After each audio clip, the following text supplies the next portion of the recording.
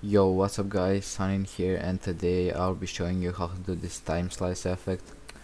It's pretty easy effect. All you need is SAPPHIRE plugin, if that's the right way to spell it, but it's pretty easy to download.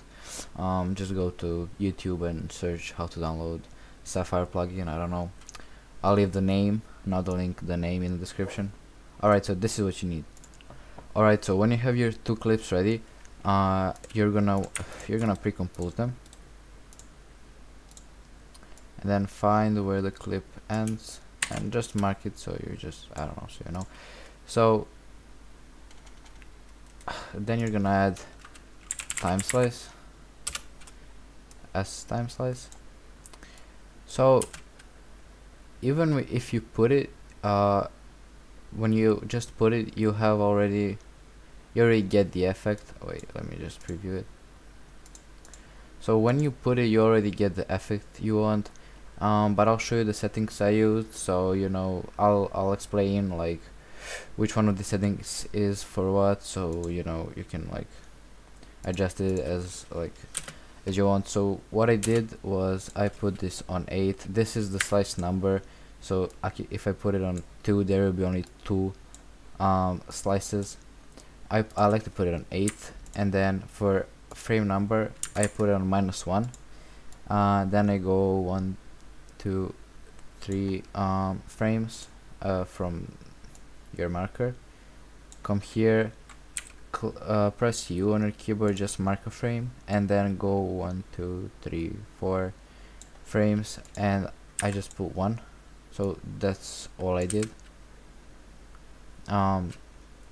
What you also could do is put this interrupt frame, which will get like this nice fade or something, so that's up to you. But when you add your shakes, scales, CC, which I'm gonna add right now, it's gonna look much better, so let's add it.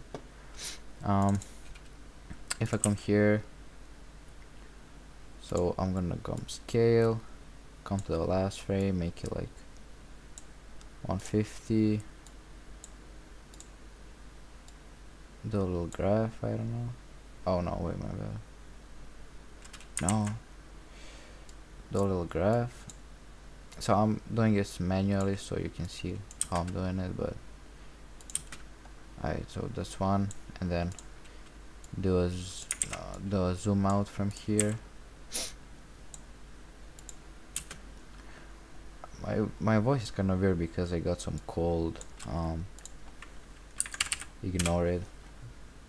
So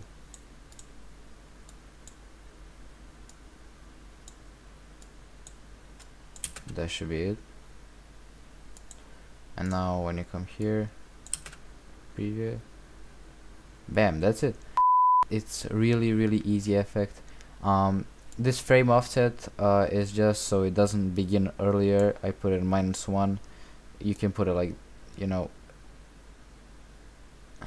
you can see what it does. So I'm not gonna add shakes. I would not touch these. I don't know if someone use it. Oh yeah, it's a slice direction, so you can go like this, but I don't know if anyone would like that. I mean, it depends on transition though, you might like it.